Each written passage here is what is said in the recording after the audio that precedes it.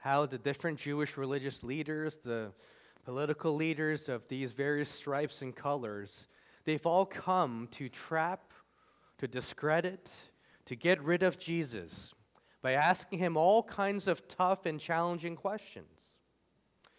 But Jesus was able to see through their hypocrisy. He was able to answer truthfully in a way that would satisfy all who questioned him with great wisdom.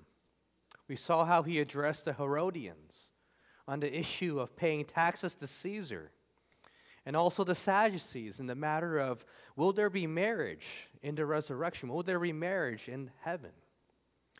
But in spite of their sound defeat, these religious opponents were not ready to surrender themselves to Jesus Christ as their Lord and their Savior. Today we have another familiar group, the group of the Pharisees. They have come to Jesus to test him, to see how good his Old Testament Bible knowledge is. They're asking him, what is the greatest commandment in the law of Moses? Now, of course, as we've sang, as we all know, that is to love Yahweh our God with all of our heart, our soul, our mind, and strength. This commandment has become so familiar to us as Christians, we will say it and we can answer it. We do believe it, but we don't really take this commandment to heart. Even amongst the unbelieving world, love is such a very highly sought after virtue. You know, as some have said, love makes the world go round. I mean, just think about it. How many of our creative arts, our dramas, the writings, the poetry, our music, the shows and the movies, how many of them are centered around this idea of love as a sentimental, as an emotional, romantic experience? Yet Jesus and the scriptures will go on to define that love is so much more and so much deeper than how the world understands love. Jesus will tell us that this is the agape love, the love, sacrificial love we are to have for God and to have for one another. That is what God requires of all who follow him. And here's our outline for us this morning. We have the question, we have the answer. And our goal is, as we take a deeper dive into what God requires of us, we would learn to love him more, learn to love one another more as he first loved us. So here's the question. Verse 34, when the Pharisees heard that he had silenced the Sadducees, they gathered together, and one of them, a lawyer, asked him a question to test him. Teacher, which is the greatest commandment in the law? So Jesus sent the Sadducees packing home defeated. Now it's the Pharisees' turn to come up to trap Jesus, to test him with a very tough theological question. The Pharisees, after all, believed in the resurrection. They believe in an afterlife, in the supernatural. They would have applauded and agreed with Jesus in how he soundly defeated the Sadducees, who are more liberal and don't believe in the afterlife or the resurrection. Jesus had also defeated some of the Pharisees' disciples earlier when they tagged along with the Herodians to test Jesus on whether it's right to pay taxes to Caesar or not. But now we have the lead senior elite Pharisee. He has come to trap Jesus. We enter in the expert of the law. This would be a chief legal expert among all the Pharisees. Perhaps you could think of him as a Supreme Court justice, an expert at interpreting and applying the law. Mark also tells us that he was a scribe, a legal authority on all the manners in the law. And he probably was a cut above many of his fellow religious Jewish leaders in terms of his humility, in terms of his honesty, as we see in the Gospel of Mark. But they thought if anyone would be a match for Jesus in terms of Bible knowledge and theology, this man would have been it. The Pharisees themselves were very conservative in their practice of the law, so much so that they became legalistic, and that they would create hedges or fences around the law of God. They would create human traditions and oral laws around the law of God so that it would not come even close to violating it. Now, this might be an area of wisdom that you put a fence or a hedge around a law kind of like how it'd be wise to put a fence around the edge of a cliff. That might be a very good idea. But what ended up happening was when people were violating these hedges, these traditions of the Pharisees, that was considered sinful. And if you considered that sinful, then you functionally replace God's law with your own rules, with your own traditions. Thus, you're trying to limit, you're trying to regulate the grace of God when He has given you freedom on how to live, aside from violating these commands. Now, the Pharisees were also very scholarly. They liked to categorize, systematize, and have all kinds of academic and scholarly debate about which one of the laws were most important. By their count, they found within the book of Moses, the first 5 books, there were 613 laws. 365 negatives you shall not do, and 248 positives you must do. And they would group these into different categories. Which ones were most important, which ones were less important. They kind of categorized things into which ones were weighty or which ones were light. Weighty ones were very serious offenses, while the lighter ones were somewhat less serious. That you could violate them with little or no guilt, and you could have different sacrifice for that. But it's not unlike us today. We like to rank things. You ever go on YouTube and search what are the top 10, vacation destinations around me, or what are the top 10 restaurants, or whatever it is, top 10 sports heroes or whatever. We like to categorize things. We like to rank things.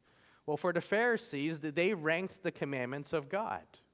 They spent countless hours in academic scholarly discussion trying to fit these laws into different categories, and there really wasn't any unanimous consensus or agreement. But they were doing all this academic study with very little application on how do you actually obey God's law. And that's really the backdrop of this question. There would be different esteemed rabbis, have different answers. You could create a big following by having the next great idea. But here Jesus is being forced to give his opinion. And likely that would be in conflict with many other esteemed and respected legal experts. Perhaps the Pharisees thought that they could somehow get Jesus to mess up and trap him, and that he would neglect an important law and they would find a way to get people against him.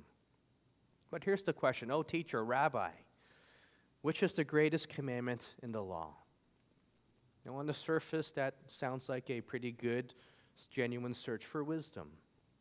But Matthew also tells us that they were only asking this question to trap or to test Jesus, to discredit him, to get him in trouble with either the religious and political authorities or to get him in trouble with the people that were, hanging on to his every word.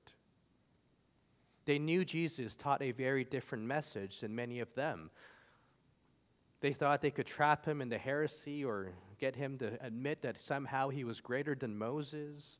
After all, he was being claimed to be the Messiah. The Messiah certainly had an opinion about the law of Moses. But that is the question. Let's look at the answer, verses 37 to 40. Now, previously, Jesus had tried to avoid answering many of the Pharisees' questions because he knew they were trying to trap him. But here, he answers plainly, directly, because this is such an important question to teach us, his followers. Without skipping a beat, Jesus replies, "You shall love the Lord your God with all your heart, with all your soul, and with all your mind." This is the greatest and first commandment. And the second is like it. You shall love your neighbor as yourself. On these 2 commandments depend all the law and the prophets. So Jesus answers from Deuteronomy 6:5. The great Shema, the most familiar, perhaps the most quoted passage in the Hebrew Scriptures. Shema comes from the word listen or hear. In Jesus' time, every Jew would recite this section of Scripture twice a day. Now, in the context of Deuteronomy chapter 6, they were even to take the words as a signs on their hands and put them as on their forehead. Now, even today, if you kind of live in a Jewish community or you've been around people who are Jewish, they will have little pieces of parchment, with the writing here, Deuteronomy chapter 6 on it. They would decorate their house and put these all over their homes as a way to remind themselves of how important it is to keep God's commandments.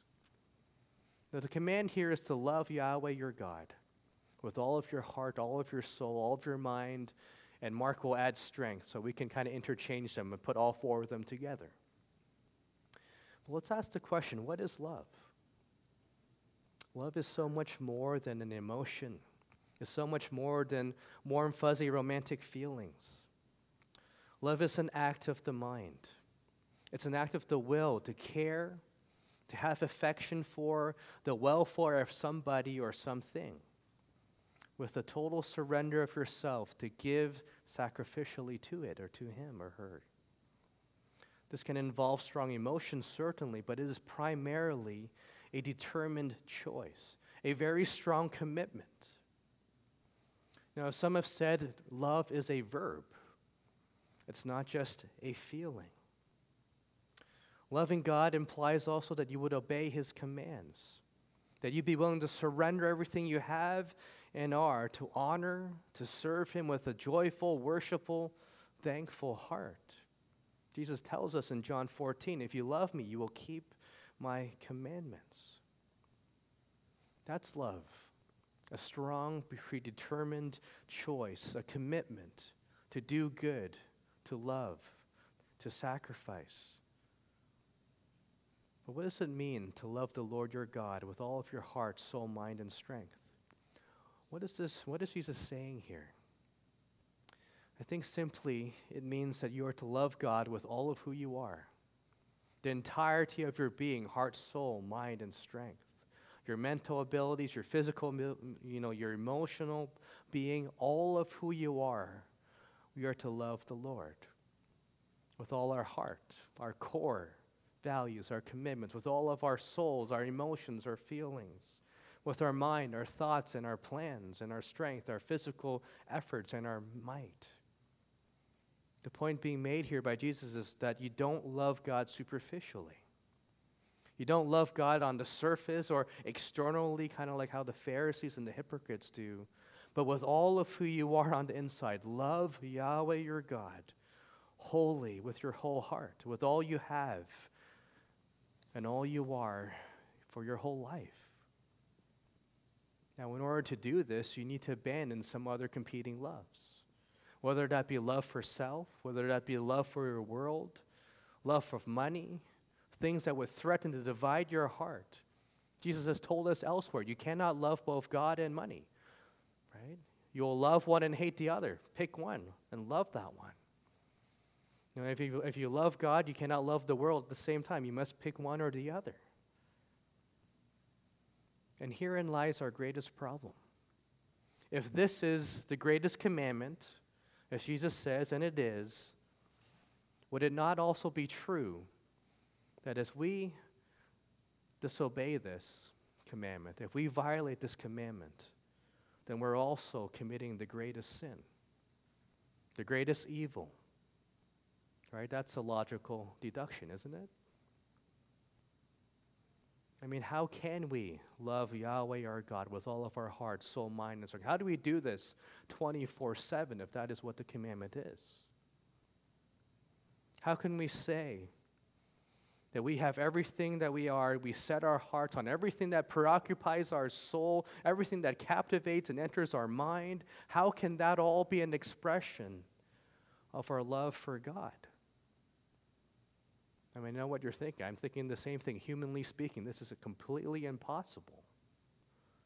We're violating, we're disobeying God's commandments all the time without even thinking and knowing that we are. And disobedience to his commandments is sin. We're all guilty of it. We're all guilty of committing the greatest sin here, and the second greatest as well. Showing that we have a constant need for forgiveness, a constant need for cleansing of our sin. We need salvation from the wrath of God. And what's worse is we don't even feel all that bad when we sin against this way. We don't feel really guilty when we don't love the Lord our God with all our heart, soul, mind, and strength. We may feel bad in sinning in other ways, but think about it. We don't love God this way. Do you ever feel bad about it? Does it even, afflict your consciences any way? No, we usually don't even skip a beat. We just keep on going on with our lives. Now, why is that? Why don't we feel bad? Why don't we feel guilty for sinning against God in this way? Because we're so accustomed to our fallen, sinful condition. Right? We're so used to it. The fact that Jesus has, and God in His Word has to command us to love Him tells us that by default we don't. In our fallen condition, we are selfish. We are indifferent to the love of God. Paul tells us in Romans chapter 1 that as unbelievers, we were not just indifferent to God, but in fact we were haters of God and lovers of self. We are pursuing our own desires, our own loves, our own interests, rather than God's. That's what it means to hate God. To know and even acknowledge that He is out there, He is the greatest supreme being in the universe, and say, my plans, my will, my desires are more important than yours. Now, we also find comfort when we look around us, when you see, look, none of us, not even the pastors, not even the professional Christians, do we love God in this way? And we console ourselves to think, oh, we're not all that bad. It's not that bad. But we have this problem because God doesn't grade us on a curve. He's not relativistic in any way. He's an absolutist. And that means we're all in trouble. We're all sinned and fallen short of the glory of God. So how can we love God with all of our heart, soul, mind, and strength? How do we even do that? Well, the first thing it must begin that we need to understand is without the Holy Spirit working in our lives, loving God to any degree is completely impossible. Right, Hebrews 11:6 says, without faith it is impossible to please God. It's impossible to obey Him. But Jesus also tells us in Mark 9:24, in talking about salvation, but all things are possible for the one who believes, for the one who has faith in God. So that must be our starting point. In order to love God, you must be born again. You must have the Holy Spirit living in you. You must have come to Him through repentance and faith. Because after all, when we look at Galatians chapter 5, the fruit of the Spirit, love is the first one. This fruit, this love that we're supposed to have, comes from the Spirit's work in our life. We can't just muster up enough love and enough willpower. No, this love that we're supposed to have for God, it's a supernatural product of the Holy Spirit working to change our lives as we walk in the Spirit and obey His Word.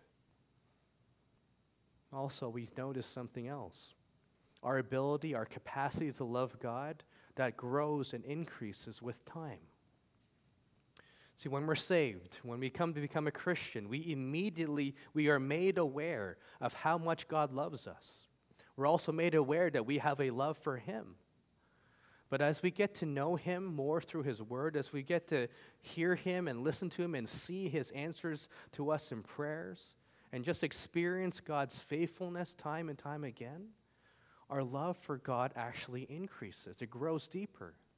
Just like any other human relationship that you may have, the more you get to know, the more time you spend together, the deeper your love will be. The more we see of His compassion, His mercy, and His grace, the more we see of His holiness, His righteousness, His hatred of sin, we will love Him as we pursue Him and obey His Word, and are more and more consumed with what God is, who He is, and what He wants us to be and to do. Practically speaking, that comes as we study the Word, as we pray, as we honor and seek to obey God, as we witness, as we evangelize the lost, as we serve other people. God helps us to know Him more and obey Him and grow our love for Him. Maybe it's helpful to look at some practical applications too, to just expand, to illustrate how do we love God with our heart, soul, mind, and strength. If I love God with all of my heart, that would mean that I would have a greater affection for God that's growing. If I love God with all of my soul, it means that I won't just be content with these small inclinations in my being towards God, but I would recognize that I want Him and know Him and need more of Him. If I love God with all of my mind, then I should be mastering and knowing the Word of God so much more, that my mind would be filled with Scripture and be fixated on Him instead of the many other things that have little or nothing to do with God. Because the mind here is the source of our mental strength and our fortitude. Right? A strong mind is what's needed to know and to love God. And unfortunately for many of us, our minds are weak. We get easily distracted. How can you stir up affections for God? Just consider the many things He's done for us. He sent Jesus Christ to die for us because He first loved us. He forgave us a great moral debt of sin. I mean, even reflect upon your own life, your own spiritual journey with God. Think about how He has carried you through all kinds of hardships and trials, how He's been with you. You know, write out a personal testimony. Think about what God has done in your life and meditate and reflect on what God's done for you. Also consider who God is, that He Himself is altogether lovely, that He is perfect in His holiness and His power, His knowledge and control of all things. Spend time thinking and reflecting and meditating upon the attributes of God. Read, meditate on Scripture. Open up other Christian books that will stir you to think about the greatness of God. Sing psalms, hymns, and spiritual songs. Worship the Lord in your heart and with music. Repent of sin. Sin will kill your affection for God. Develop Christian relationships where you will stir one another and provoke one another to love God more. I mean, that's the book of Hebrews chapter 10, right? We come together and don't forsake the assembling of one another at the church when we gather, but come together to stir and to provoke one another up to love and to do good works. That's why we come to church, to encourage and stir one another to love Him and love others. Plug into a church more. Serve one another. Obey the second commandment. And we also need to learn from the psalmists like David and how he loves God. I mean, just read any of the Psalms and how they are able to explain in beautiful poetic language how we can meditate on the glory of God, how we can trust in His power, to see that His love and fellowship with God. I mean, Psalm 119, how does the Christian love the law of God, the commandments of God? How does one love whom God loves and hate whom God hates? See, real love for God, it's intelligent, it's willful, it's emotive, it's sensitive. It's putting all my feelings and my passions and my will into action, into service. That's real faith, characterized by this kind of love for Christ. It's not just knowing the facts and agreeing and saying, yes, I agree, right? James tells us just agreeing with the facts, that's just demonic faith. The devil knows and agrees with the facts of who Jesus is, but the devil does not love Jesus, does not serve Jesus, does not worship and honor Him. Love always involves trusting and obeying. If you love me, you'll keep my commandments, Jesus says. And though our obedience will never be perfect in this life, the driving motivation of a believer is that, yes, I want to love, I want to obey, I want to honor and worship Christ. Part of that obedience also is to love what God loves and hate what God hates. To hate my sin, to hate my evil, to flee from it, to rebuke and call out evil and stand for justice and righteousness. We also do this by obeying the second commandment, which we're going to see from Leviticus 19:18. We are to love our neighbor as we love ourselves. Again, love is seeking the very best, the greatest good for your neighbor. This is a stinging rebuke to the Pharisees. That was their big problem. They claimed to love God with all their rules and all their traditions, but they failed to understand that God wants them to love people as an extension of their love for Him. Many, many times Jesus rebukes them for having no compassion on the poor and the needy, especially among the Jews. You know, they would just give the people all these ridiculous man-made rules and traditions that were impossible to keep. They were burdening themselves with all their own ideas. they also hated the Gentiles, hated the Samaritans. They were racist. But our love for others is only made possible if we have a love for God. It's the same kind of love we're supposed to have, a willful, an intentional, a proactive, a sacrificial kind of love for others. Not just sentimental, not just warm, fuzzy feelings for others, but willful, proactive, and sacrificial. If you love God, again, you're going to love what God loves. God loves people. You can't claim to really love the Lord if you don't love others. Maybe we should ask another question. Who's your neighbor? Right? People ask that question, who's my neighbor? Is it just the person who lives to my right and to my left and across the street from me? I think Jesus would kind of define it this way. Your neighbor is anyone you might have contact with or interaction with. Anybody. In our context, whether that's physically or personally or whether that's virtually, anybody you have contact with is your neighbor. That's other people. So we are to love our neighbors, love people. Also need you to read carefully what Jesus is saying here. Some would suggest that there is a third commandment here, to love yourself. But the whole idea of self-love runs contrary to the commandment Jesus is teaching. He's told us there are 2 commandments, not 3 here. We don't need and we don't have a commandment to love yourself, because the scripture already assumes that we love ourselves already. In fact, we love ourselves far too much, to the detriment of we don't love God and love others as much as we ought to, because we have too much selfish love, and that's our problem. That's our sin. The point Jesus is making here is simply to compare and contrast, to say that our love for others needs to be measured by how much we love ourselves.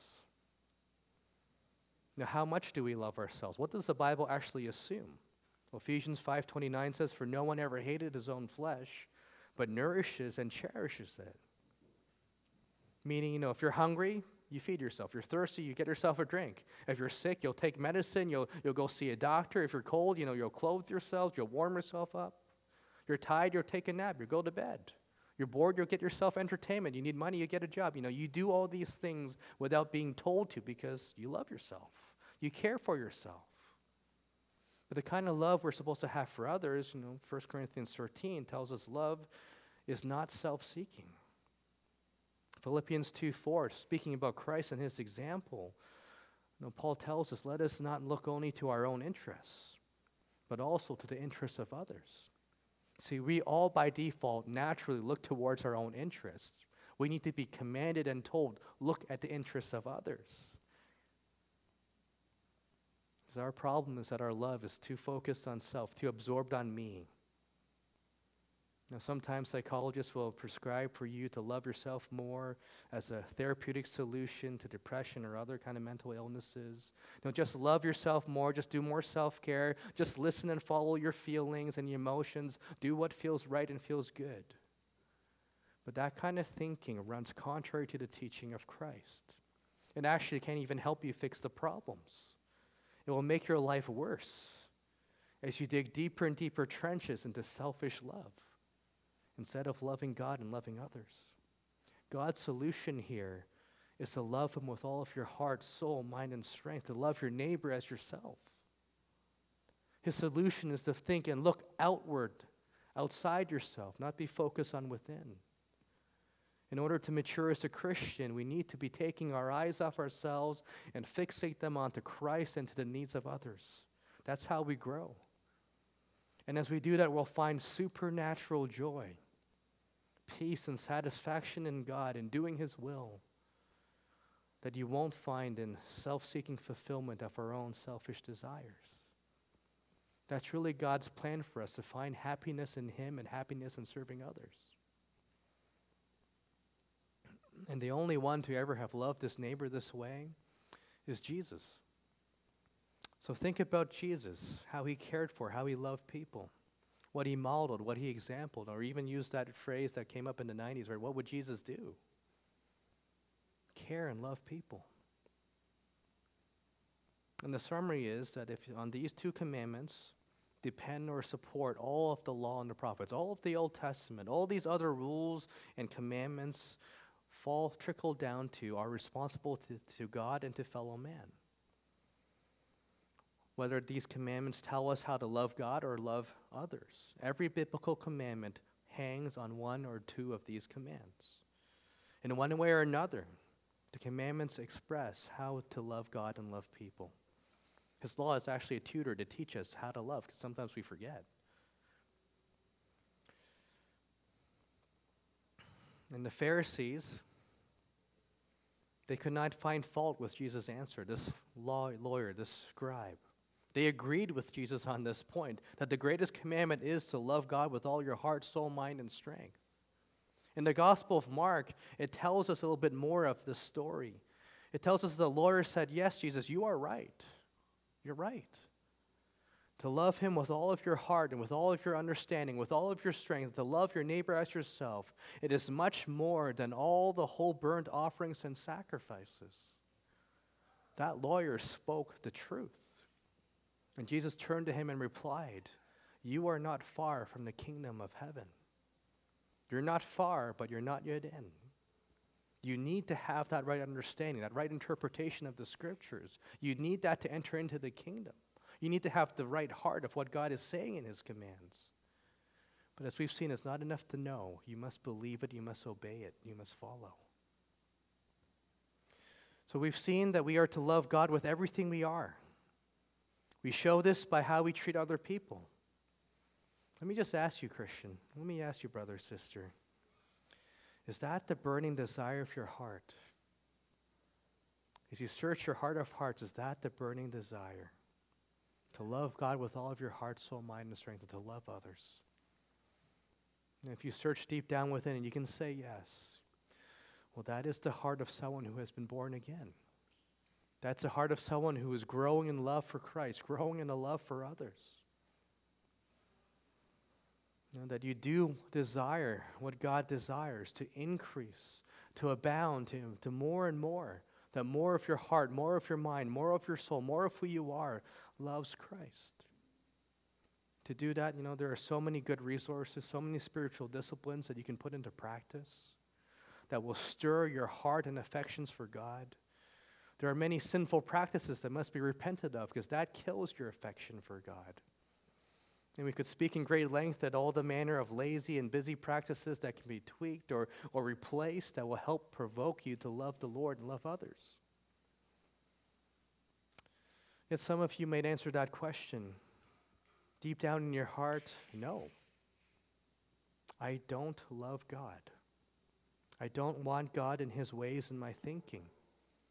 I'm perfectly content to live my own life for my own desires, for my own plans, for my own interests.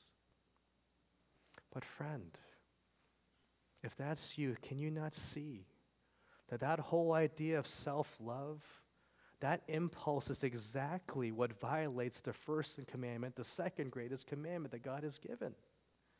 That self-seeking desire is the very root of all sin.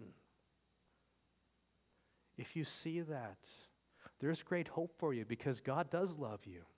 He loves you so much that he sent Jesus Christ in this world 2,000 years ago to die for that very sin. That you can find forgiveness. You can be born again. You can receive a completely new nature, a new life, to be spiritually awakened, to receive and reciprocate the love of God, the glory of God in Christ. If you would acknowledge that, if you would acknowledge that as selfish impulse, as sin, if you would ask Jesus to forgive you, to save you from his judgment, if you would receive him as your Lord and your Savior, you will be forgiven. You will have new life that is far better than anything you have experienced up until this point, that will go on into eternity, that you will spend with God. That is the offer and the promise of the gospel. So repent and believe in him and receive his love. Let's pray. Our Heavenly Father, we're thankful for your word. We're thankful for how you make it so clear, black and white, what is our responsibility to you and to others. Lord God, we ask that you would forgive us of our sin. Forgive us of loving ourselves far too much and loving you far too lowly and loving others less. Lord, help us, convict us, and change us that we may grow in our affections for you and our love and for other people. Help us to be able to live this way, not because of our own strength and our effort and our might, but because as we walk in obedience to your Spirit will produce in us this supernatural love for you and others. Do this in our lives, we pray. In Jesus' name, amen.